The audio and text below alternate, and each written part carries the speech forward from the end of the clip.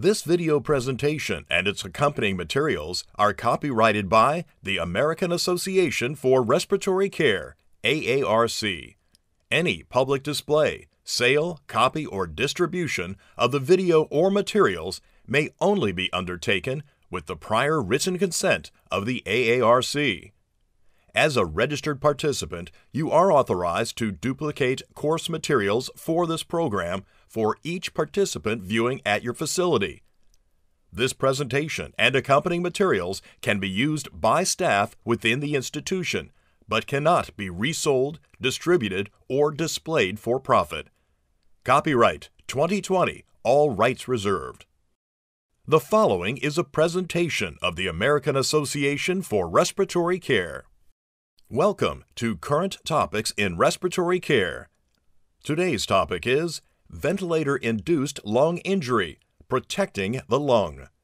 Neil McIntyre is the Medical Director of Respiratory Care Services and Professor of Pulmonary Medicine at Duke University Medical Center and Fellow of the AARC. Dr. McIntyre discloses he has relationships with Inspirex Pharmaceutical, Breathe Technology, and Ventec.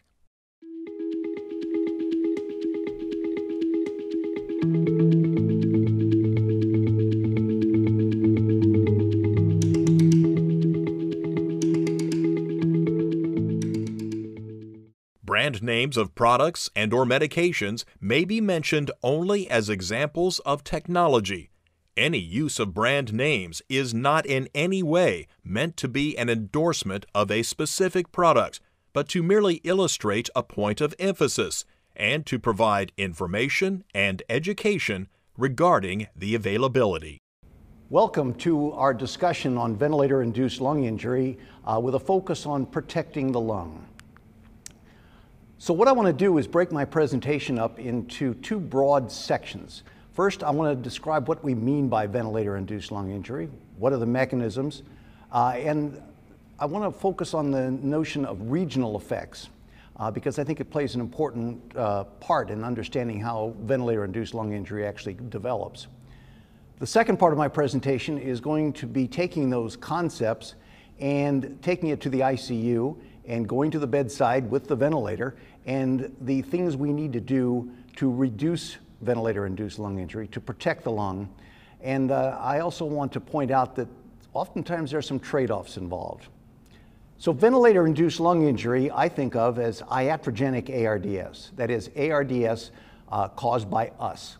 ARDS is a broad descriptive term that describes an alveolar capillary injury, and there's inflammation, there's edema formation, there's flooding, broken down surfactant, adjacent small airways dysfunction.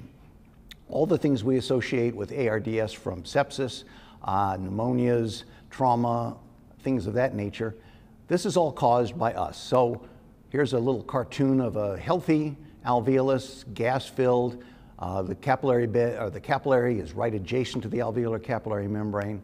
And this is an ARDS alveolus. It's flooded, it's inflamed, there's capillary damage, there's surfactant damage. So again, think of ventilator-induced lung injury, or VILI, as ARDS that is produced by us. In its simplest construct, ventilator-induced lung injury is caused by excessive stretching of alveolar tissue, what engineers would call excessive strain. And there are three circumstances where we get this excessive strain. I've plotted here the traditional, if you will, pressure volume curve of the acutely injured lung. The light blue line describes the mechanical behavior. On the vertical axis is volume. On the horizontal axis is transpulmonary pressure, the pressure across the alveolus. Engineers describe this, this pressure volume phenomenon in terms of stress and strain. Stress is the force applied to an object, and strain is the distortion or the stretching of that object under stress. So again, transpulmonary pressure is the stress on alveolar tissues. Volume change is the strain on that alveolar tissue. So if you look at this drawing, you can see that there are probably three major mechanisms in play here. Let's start at the upper right, excessive maximal stretch. excessive maximal stretch. This is often referred to as static strain.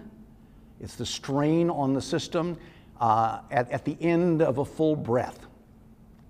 As I'll show you in a moment, the maximal transpulmonary pressure in you and I is around 30 centimeters of water, and that's usually where the lung is maximally stretched. And if you go above that pressure, that transpulmonary pressure, you will cause excessive static strain and damage. In the middle is excessive tidal stretch. This is sometimes called dynamic strain, and this is usually associated with a tidal volume greater than 8 mLs per kilogram ideal body weight in a normal subject. Excessive tidal stretch and excessive maximal stretch act independently. You can be injured by one or the other or both. And the final mechanism is down at the bottom left. It's a collapse reopening strain. So it's alveoli that are collapsed and then are being popped open. And then with deflation, they recollapse again. So the strain under these conditions is the strain of opening and closing rapidly. So stress and strain, and the three major mechanisms of injuring the lung, ventilator-induced lung injury. So let's look at number one, excessive maximal stretch or static strain. Look at the panel on the left. This is a summary of many, many studies, both in animals and humans, looking at transpulmonary pressure and injury on the vertical axis.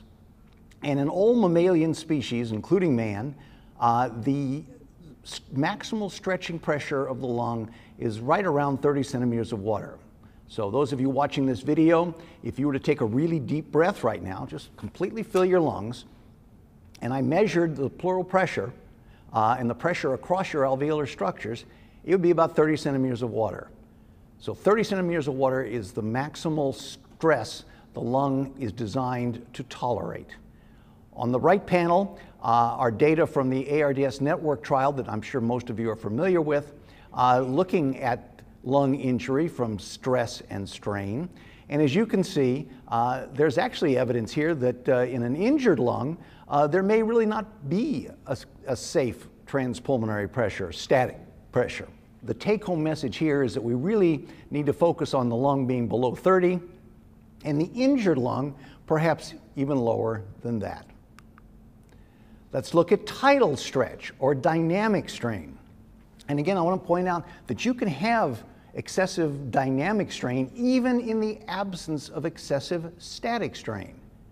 In other words, a tidal volume that is excessive can cause harm even if the maximal stretching pressure on the lung is less than 30 centimeters of water. Let me show you some data that I think illustrates these points. Up at the top is a fascinating experiment done by one of the real giants of our time, Ted Colabo. These were done back at the NIH. These were normal sheep.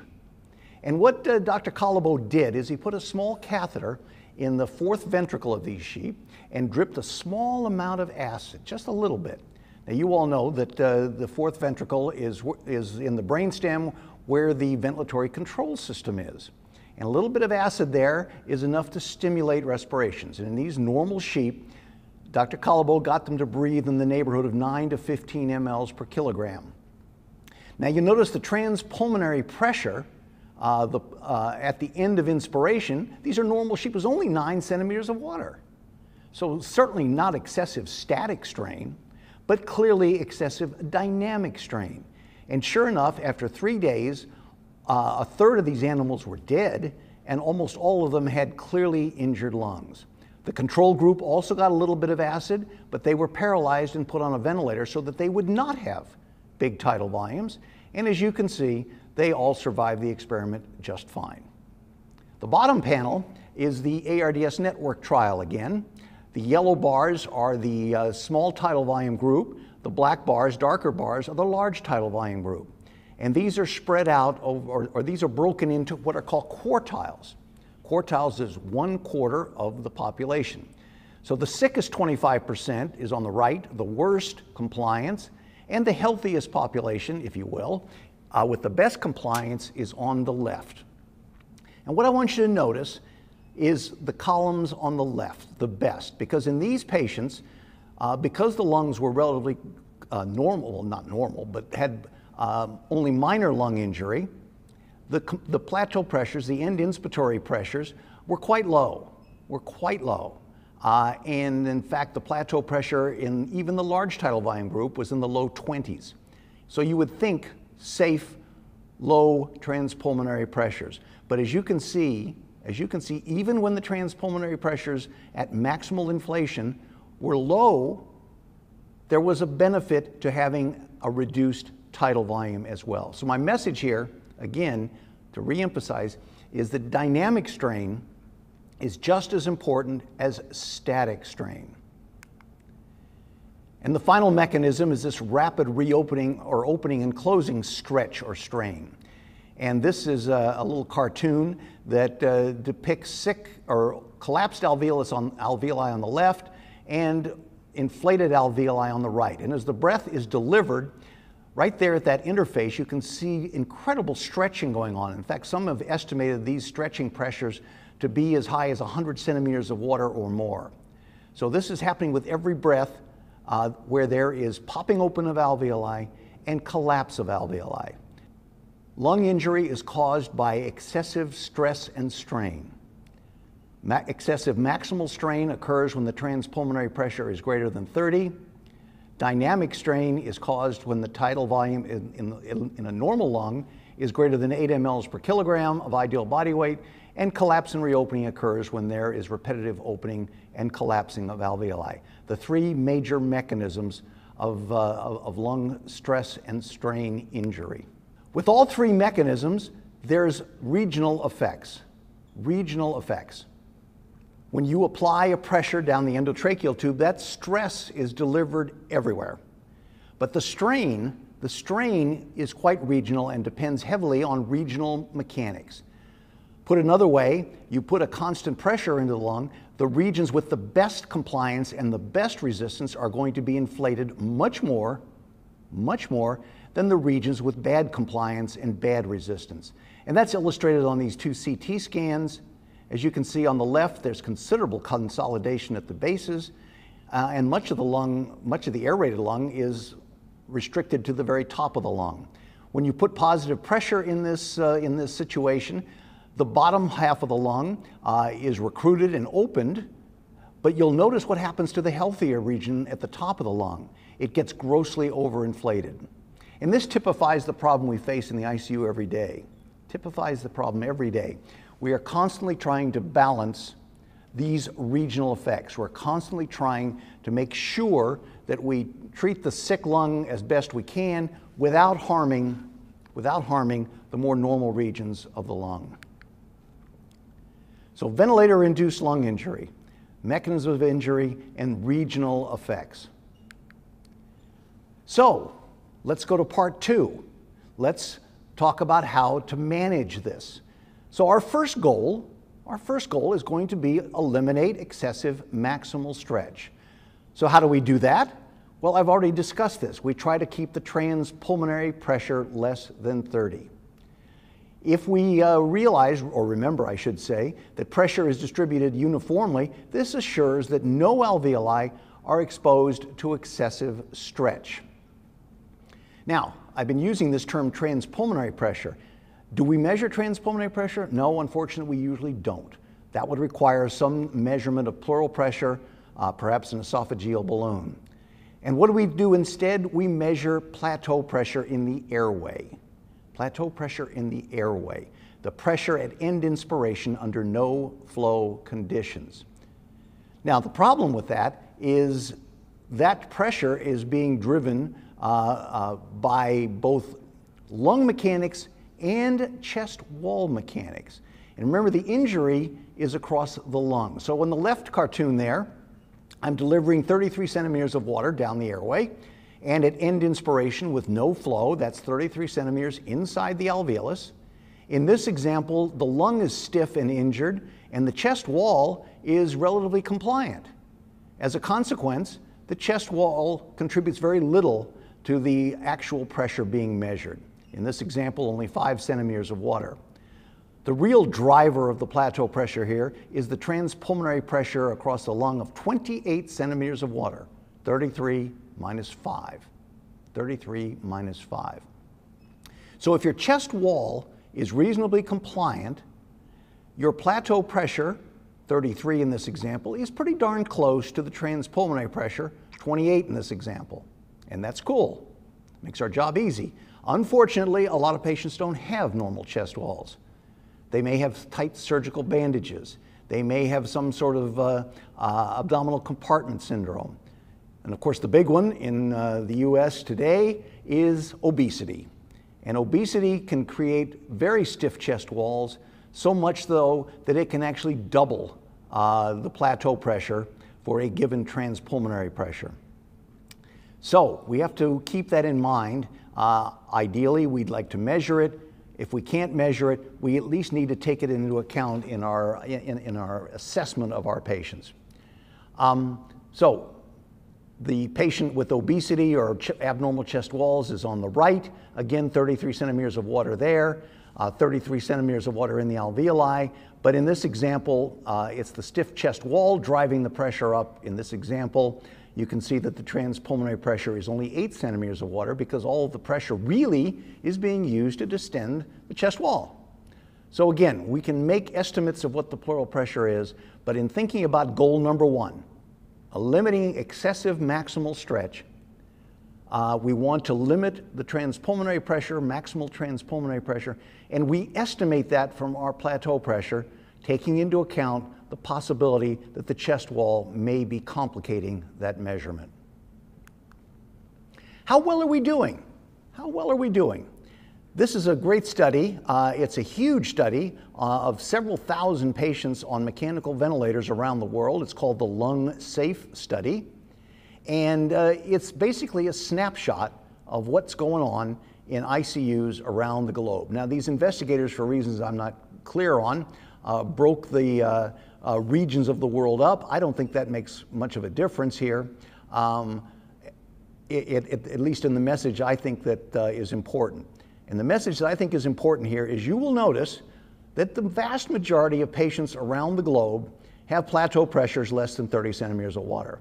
So we're doing pretty darn well there. Yes, there is a smattering of patients with plateau pressures between 30 and 35, but almost nobody goes above 35 centimeters of water. So for goal number 1, limiting maximal static strain, limiting maximal transpulmonary pressure, we're doing a pretty good job. We're doing a pretty good job. So let's look at goal number 2, limiting excessive tidal stretch. Limiting excessive tidal stretch. So the physiologic normal tidal volume in you and I is somewhere around 7 or so mLs per kilogram. In most studies that have looked at this, the normal range is usually set between 4 and 8 milliliters per kilogram. In you and I, that is a safe tidal volume. That is a safe tidal volume. So how are we doing on that one?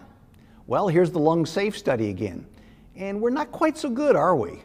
We're not quite so good. Yes, the majority of patients are getting tidal volumes less than 8 mLs per kilogram, the ARGNet range of 4 to 8, but you'll notice there's a significant minority that's up in the 8 to 10 range, and what's more worrisome, there's even a significant number of patients who are being exposed to above 10 and even above 12 mils per kilogram ideal body weight.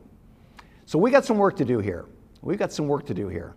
We're good on plateau pressures. We're not so good on tidal volumes. So our goal, as I say, is to keep the tidal volume below 8 mLs per kilogram ideal body weight. Now think about that for a minute. This assumes that your lungs, the baseline lungs, the functional residual capacity before the lungs are inflated, is near normal. It's near normal. And obviously in you and I, that's a safe assumption. But what if it's not? What if it's not? So on the left is an injury that's not terribly severe, that yes, there's atelectasis and infiltrates down at the bases of both lungs, but most of the lung is open and aerated. In this example, if we deliver a tidal volume, it's going to be distributed to about 80% of the lung. So if you deliver at the trachea 6 mLs per kilogram ideal body weight, effectively in the functioning lung, that's about 7.5 milliliters per kilogram. And that's probably okay. But look what happens when the injury is more severe, on the right. The tidal volume here is being distributed to only 22% of the lung, what Gattinoni refers to as the quote-unquote baby lung. Do the math on this one. Well, now our 6 mLs per kilogram ideal body weight is equivalent in that small segment of the right anterior lung. It's equivalent to a tidal volume of 27 mLs per kilogram, grossly overdistending the tidal breath regionally. So this is a very, very important concept. How do we address this? How do we address this? How do we find a better way to scale tidal volume than ideal body weight, which is, again, assumes a normal lung? Well, there are some techniques out there. We haven't got time to go through all of them. The obvious one is a CT scan. That's how I was describing this phenomenon in the first place. But you and I do not have ready access to CT scans to do on our patients every time we want to make a ventilator change. One of the interesting imaging techniques that's come along and is not yet available in the United States, but probably will be in the near future, is called electrical impedance tomography. Electrical impedance tomography. And this is a very clever technique. Those are ECG electrodes on this patient's chest. And the way this works is it sends a small current of electricity into each of these electrodes, and that signal is picked up by the other 16 ECG electrodes. And from these electrical impedances across the chest, you actually can create an image. And the image is down at the bottom left there. The blue images tell you where ventilation is going. And in this example here, the lung in this cross-sectional picture has been broken up into 4 quadrants, the left, and that's up above. And the tidal changes in each of those 4 quadrants can be plotted, as you can see on this, on this graphic. So this is really a pretty cool idea. And it would be available almost whenever you need it at the bedside to make sure that your tidal volume, your global tidal volume, is not producing regional overdistension. I've never seen this in person, but I put here because I think it's so cool. Another way of assessing regional tidal volumes is to listen to it. Acoustical imaging, those are all little microphones there. And I think that would really be fun to put on somebody's chest and listen to all the different quadrants of the lung. And sure enough, the sound intensity can create images of the lung. And this may be another alternative, perhaps. Having said that, I've never actually touched this in person, and I'm not even sure it's commercially available. But I include it in my presentation here because I think it illustrates the point that we need better tools. We need better tools to assess regional behavior. We could actually measure FRC, inert gas wash-in. One ventilator company actually does nitrogen washouts, so you can actually measure the functional lung. The way I think we can do it today without going to these more exotic techniques is to use what is called the driving pressure, the driving pressure. So what is the driving pressure? This is a little graph of flow, volume, airway pressure with a plateau hold in the middle of the plateau, in the middle of the breath, and an esophageal pressure down at the very bottom. But what I want you to really look at is the red arrow. The red arrow. That is the difference between plateau pressure and PEEP. Plateau pressure and PEEP. And that is the pressure required, if you will, to drive the tidal volume into the lung. If you think about it, that pressure is, in fact, the tidal volume divided by compliance. The tidal volume divided by compliance. And we take this a step further, we realize this is a way to scale the tidal volume, not on ideal body size, but on the actual compliance mechanics of the lung, because compliance is not a bad surrogate for functional lung size. So again, instead of setting tidal volume to ideal body weight, maybe we can set it to functional lung size as reflected in the compliance measurement. The plateau pressure minus the PEEP equals driving pressure, equals tidal volume divided by compliance. So what's a safe driving pressure? I'll give you the short answer. We don't know. We don't know. This is a widely quoted study by Marcelo Amato. It is not a study looking at tidal volumes. As a matter of fact, it's a retrospective look at a bunch of studies that actually were looking at PEEP. And what he plotted, or what he was able to plot, is driving pressure from these studies because that data was available. And he plotted driving pressure versus mortality. And as you can see, mortality risk starts to go up above 1 when the driving pressure is somewhere around 15 centimeters of water. So at the time I'm giving this presentation, 15 centimeters of water seems to be a reasonable threshold for the time being. But as more data are collected, that recommendation may change. So an excessive driving pressure may be a very valuable tool to suggest problems. Actually, the driving pressure suggests two possibilities.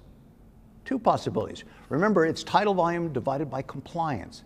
We've been talking about tidal volume, but it's also affected by compliance. Let's look at the tidal volume part a little bit more in detail. So an excessive regional tidal volume, despite a global normal tidal volume, may really have different effects on how much functional lung is in there, as I've been describing. Again, in panel number A, the tidal volume, 6 mLs per kilo, it's evenly distributed. The driving pressure in this example is only 8 centimeters of water. Things are safe. In panel B, tidal volume is again 6 mLs per kilo, but it's all going to that overdistended right anterior lung, and the driving pressure here is 22 centimeters of water, probably unsafe. We would leave the patient A alone. In patient B, we might strongly consider reducing the tidal volume further. And as I said, there's a second possibility here, inadequate recruitment. And I'm going to come back to that point in a couple of minutes. For right now, though, I want to focus on just the issue of the tidal volume effects and driving pressure. This is an important slide. And the reason it's important is because it reminds us that there are trade-offs involved. This is the ARDS network study published in the New England Journal back in 2000, comparing the small tidal volume, 6 mLs per kilo, to the large tidal volume, 12 mL per kilo strategy. And I want you to look carefully at this slide because you'll notice we're plotting P to F ratio on the vertical axis and study day on the horizontal axis. And look carefully at day number 1. The dark circles, the 12 mL per kilo patients, actually had a much better PO2 FiO2 ratio. Wow. Aren't those the patients that go on to die? Yep. Yes, they are. So what's going on here? I'll tell you what I think is going on. What I think is going on is that on day one, the large tidal volume actually recruited some additional lung units. Actually did, opened up some lung units and made the P to F ratio better. But you'll notice by day 3, the difference has disappeared. And why has it disappeared? Because these large tidal volumes over the last couple of days were actually injuring the healthier regions of the lung. It takes VILI, ventilator-induced lung injury, a couple of days to develop. So these curves actually cross at day 3, day 4, and the high tidal volume group goes on to die. It's an interesting situation, isn't it? A fundamental disconnect between a physiologic benefit, better P to F, and an outcome result. Keep this in mind not only for tidal volume management, but for many things we read in the literature. Always be very careful of a physiologic benefit. I love physiology as much as you guys do. But at the same time, the price you pay for normalizing a physiologic parameter may be quite excessive, as it is in this example. So trade-offs are important to recognize. The final goal is to try to minimize collapse and reopening. And how do we do that? We do that with PEEP. This is a little depiction of alveolar behavior, the little yellow structures at the bottom. And in this example, they're collapsed in expiration. They inflate as you put positive pressure into the lung, and then they collapse again. And you all know as well as I do, you put a little expiratory pressure in there, you maintain the recruitment, and that's good. That's good. The problem is in alveoli where they are not collapsing and reopening, you may serve only to overdistend the lung, or at least those regions of the lung, and that can be very bad. Again, this balancing act we play every day in the ICU managing our ventilator patients. So how do we search for best PEEP? And again, just like we talked about before, there are a number of options. Maybe we could do CT scans. Maybe we can use EIT for this. Mechanical approaches and empirical tables. So the visual, again, CT scan at the top. We put pressure into this lung, incredible recruitable potential. You put a lot of pressure into the bottom lung, guess what? Not much recruitability and terrible, terrible overdistension. So again, we're trying to balance the good effects of PEEP with the bad effects of PEEP. And here's our EIT signal again. And what this is showing you is collapse and reopening versus overdistension. And as you can see, as you increase the PEEP, that's what's going along the horizontal axis there, you reach a point where recruitment is maximal and overdistension is minimal, and that's the sweet spot. That's the sweet spot. Again, we don't have EIT yet, but this could be a very nice tool when it becomes available. A lot of people like to do mechanical things, and I like mechanics too. This is not a new idea. The panel on the left is actually a study by Peter Suter back in the mid-1970s. And what he's doing is he's adding PEEP along the horizontal axis in a series of patients with bad lung injury. And the very top panel shows that the PO2 gets better and better and better. And the second panel down shows that the shunt fraction is getting better and better and better. And the very bottom panel is actually showing oxygen delivery. So PO2, hemoglobin saturation times cardiac output. And that rises and then falls. And why does it fall? Because at very high PEEP levels, cardiac filling is compromised and oxygen delivery is compromised. And this seems to correlate with the best compliance, the third panel, where the best compliance is associated with the best oxygen delivery. So again, best PEEP is not necessarily the best PO2. Best PEEP is, in this example of Peter Suter's, the best compliance and the best oxygen delivery. Today, we like to play around with pressure volume curves, and I think that's cool. The ideal pressure volume curve is the dotted line, the static pressure volume curve, curves number A and B. And these are slow, or these are small inflations of the lung, and then you hold it for a plateau pressure, and put down the little X there. And then you inflate it a little more and get another plateau pressure.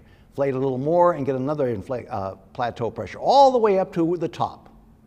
And then you can do the same thing coming down. You deflate and get a plateau. You deflate and get a plateau. You deflate and get a plateau all the way back down. And there's hysteresis, as you all know.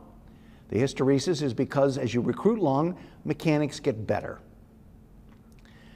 A lot of people like to use the dynamic curve as a surrogate for this, and I would caution against that. I would caution against that. The dynamic curve, you get breath to breath on your ventilator, especially if you're going from virtual no pressure all the way up to maximal pressure, is heavily, heavily, heavily influenced by the flow pattern. By the flow pattern. You can help that a little bit by creating a constant flow so that the flow effects on the pressure volume curve are somewhat less. And you can also compensate a little bit for it by slowing the flow down, getting it very low, as in curve number D there. And some people like to use this slow flow, slow constant flow inflation as a poor man's representation of the static inflation curve. And the theory behind doing this is that you would be aiming to make sure the maximal pressure is below the upper bend in that curve, the so-called upper inflection point, and that the PEEP is above the lower bend in that curve, the so-called lower inflection point. Again, I have trouble with this because it's on the inflation limb. It's on the inflation limb. And in fact, once you start adding PEEP, the curve shifts over to the deflation limb as you recruit the lung, and your measurements may not be reflecting this deflation limb very well. Because after all, it's on the deflation limb is where the PEEP and the overdistension should be considered. So if you sense that I'm a little unenthusiastic about trying to measure mechanics with a dynamic loop, you're right. You're right.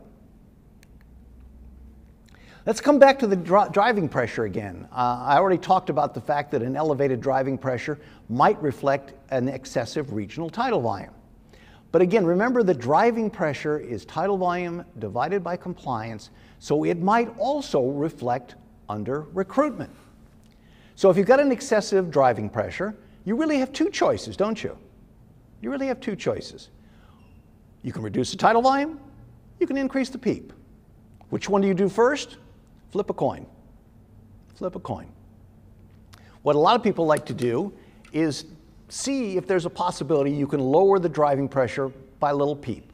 And it's very simple, trial and error. You add a little PEEP. If the driving pressure gets better, you've done a good thing. If the driving pressure gets worse, you've done a bad thing.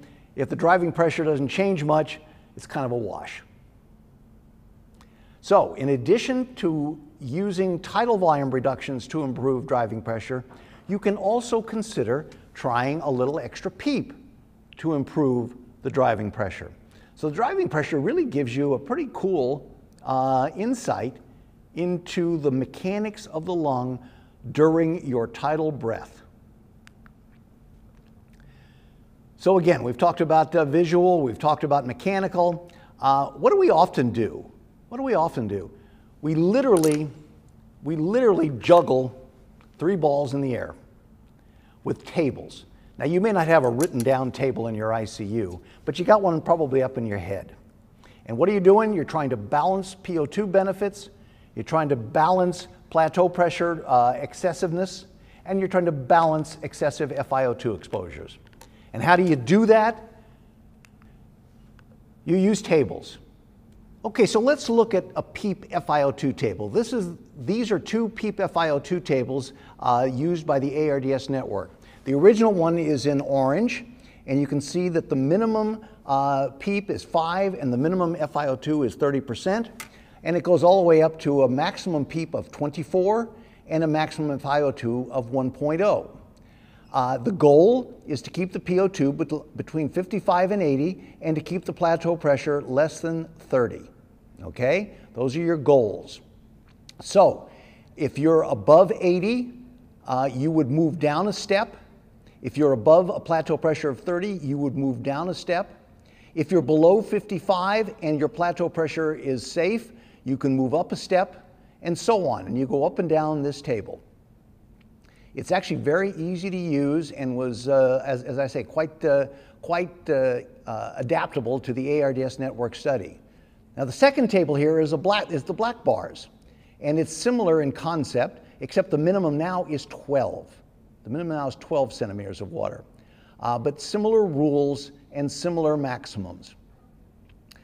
These 2 studies, or these 2 strategies, have been compared. The ARDSnet compared them, and there were actually 2 additional studies that were designed very similarly to compare these 2 approaches to PEEP and FiO2.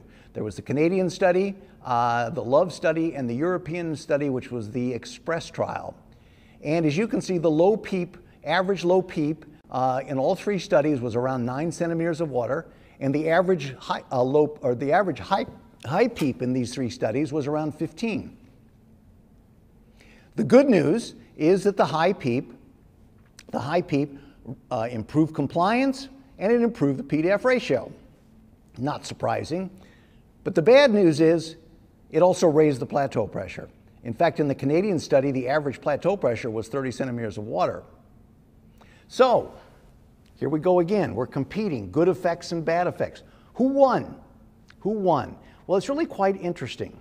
In the individual trials, there were no clear winners, if you will. But what was really cool is these data were pooled. They were put into a single database. And this single database was broken into 2 populations. This slide is in the day before the Berlin definitions. On the left are patients with ARDS. What that means is they had a P-DEF ratio less than 200. In the panel on the right, these were patients who were healthier, relatively speaking, of course, but their P-DEF ratio was above 200. And I want you to look at these curves very carefully, because you will notice in the sicker patients, the high PEEP tables in all three studies pooled actually had a mortality benefit. And what is really neat is the flip was also true. In the healthier patients, the low PEEP table had a better outcome.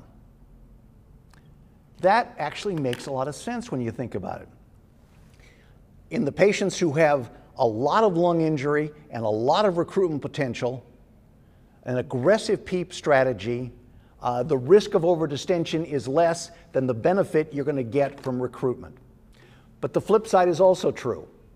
In those patients in whom there's not a whole lot of recruitable potential, the overdistension effects of aggressive PEEP outweigh any potential recruitment effects. So it actually all fits together in a nice little package. And I think the way that we approach it back home is we use both tables. And we flip back and forth between the high table and the low table depending upon whether the P-DEF ratio is above or below 200. So it's a nice way, at least at the present time, of balancing these three balls, PO2, plateau pressure, and FiO2 in a rational way that may actually have some impact on outcome. I think it's kind of interesting. This is another study done on the same data a little bit later, but it's showing that if the PO2 gets better with going on this table, you have a better outcome. That's mortality on the vertical axis and the change in PO2 following a PEEP change. So the purple line are patients in whom the PEEP table, going on the PEEP FiO2 table, required you to increase the PEEP. And if increasing the PEEP improved the PO2, mortality got a whole lot better. As you can see, the purple line really drops. But what I found interesting is if going on the PEEP table told you to decrease the PEEP, and the PO2 got better, that was a better outcome too. So these PEEP FiO2 tables actually make some sense, at least to me, at the present time. So how are we doing in balancing FiO2 and PEEP? Well, this is pretty pathetic. This again is our lung safe study, and on the left is FiO2 exposure, and on the right is the PEEPs being used. And I want you to notice something very interesting. If you look at these data from around the globe, the world seems scared to death to go above a PEEP of 12. The right panel. The vast majority of patients are being ventilated with a PEEP less than 12. Well, you may say, okay, well, maybe they're just healthier people. Wrong. The reason I say it's wrong is because look at the FiO2. Clinicians around the world are willing to live with FiO2s above 60 and sometimes above 80 to keep the PEEP less than 12. And I would submit to you, based on the data I've just shown you, that this needs rethinking. The world is clearly not in sync with the PEEP FiO2 tables I have shown you. Now, some people ask, alternative to PEEP, and the one that's often talked about, and I just want to spend a moment giving you my take on it, is lengthening the I time. And this little schematic here illustrates the concept. So at the bottom, we have got alveoli that are collapsed and opening, and if we add PEEP, we go to the table or the figure on the upper right, where we have maintained recruitment, but at the same time, we have potentially overdistended healthier regions of the lung. Lengthening the I time, even to the point of inverse ratio ventilation, will also help maintain recruitment, but without necessarily overdistending the healthier regions of the lung. At least this is the theory. This concept has been around for a long, long time. It has been popularized over the last decade or so by the use of a mode called airway pressure release ventilation. And APRV is basically an inverse ratio strategy. The difference is that patients are allowed to breathe spontaneously during the inflation period. And you can see that depicted on this graphic here. The blue is the airway pressure, very long I time, very short E time. And there are spontaneous breaths, the little red panels, that are occurring during the inflation period.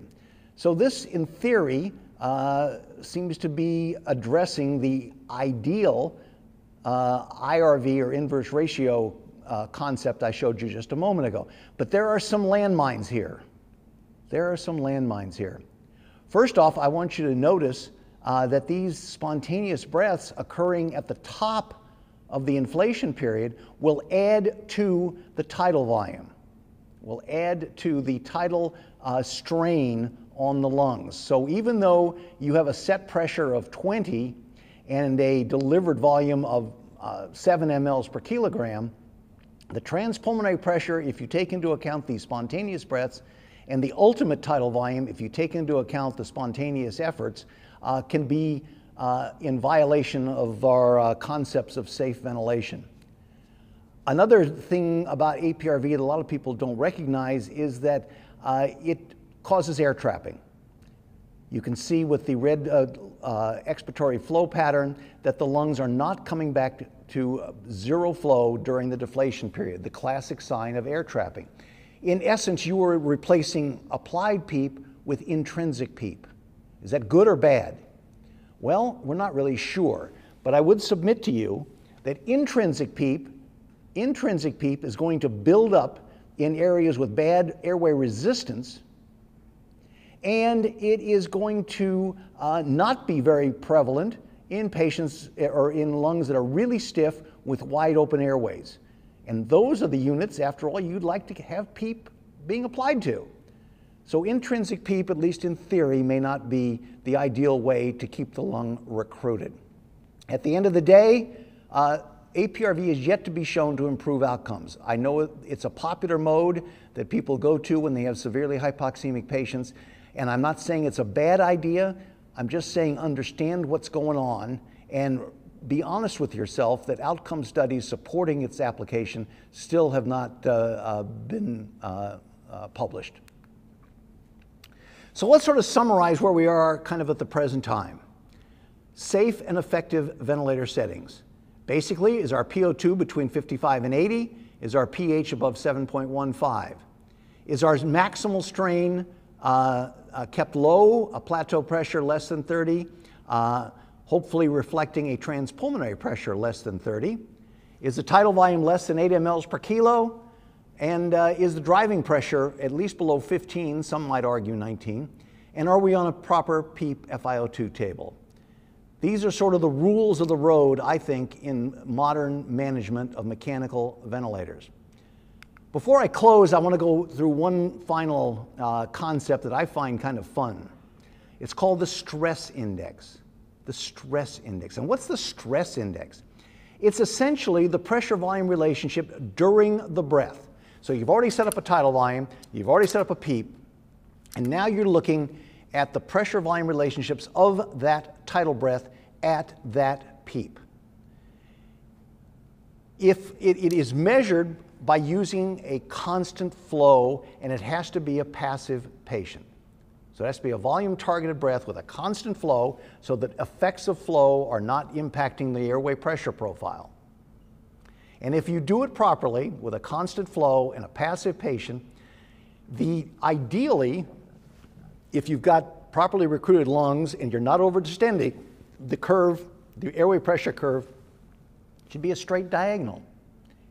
Straight diagonal. And that slope of that pressure profile is the stress index. So what is the stress index? It's taking the pressure volume curve and turning it on its side. Turning it on its side. And because it's a constant flow, volume and time are interchangeable. And as you can see, it's measuring the change in pressure over the inspiratory time. And it's taking into account the PEEP you've set and the tidal volume you've set. So these are three possibilities. These are three possibilities. If you've set the patient too low, inadequate PEEP, what's going to happen? The pressure profile will go steep as the lung is recruited and then flatten out when recruitment is finished.